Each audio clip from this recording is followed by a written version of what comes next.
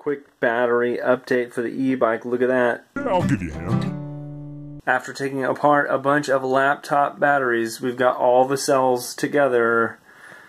This is 14 cells in series with 7 in parallel. I think I said that right.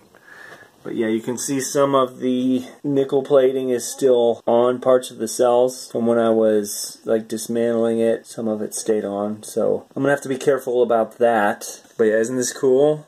Look at that, it's coming along. It's looking pretty good.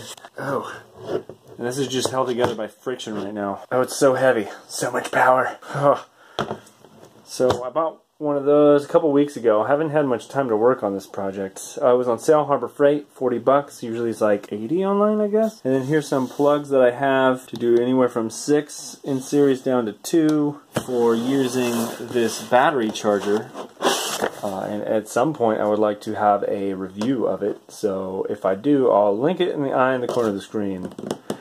Let me see here. But the idea is to possibly do like a 6S, a 6S and a 2S, or like a 5, and a 4. And I'm also either going to stick with the 14S, maybe bump it down to 13S, and I'll have a battery management board, and then I'll wire this up appropriately with some wires.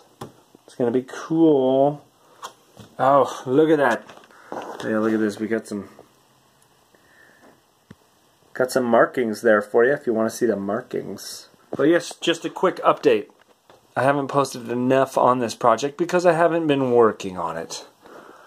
And then I'll say you can see where I was taking apart the laptop batteries here, and then I put the cells.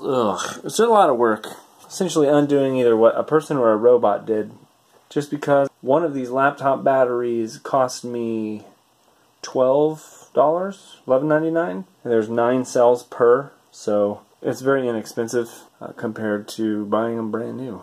I should mention too, there's a lot of recyclable material, sure, but you know, I've also got these cells right here.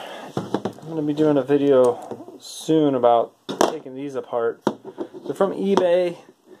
This seller called Alarm Hookup, and I don't know, it's frail, like this outer portion, this shrink tube is like frail, and sometimes it'll just fall completely off, but they seem to be pretty decent cells.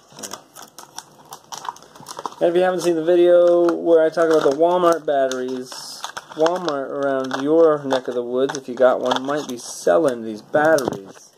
And I also bought some, and I did a test of those as well. I'll link that in the eye in the corner of the screen. Batteries, batteries, batteries. Obsession about batteries. I hope this fulfills your obsession about the batteries. Well, yeah, just an update. I hope that helped. See you later.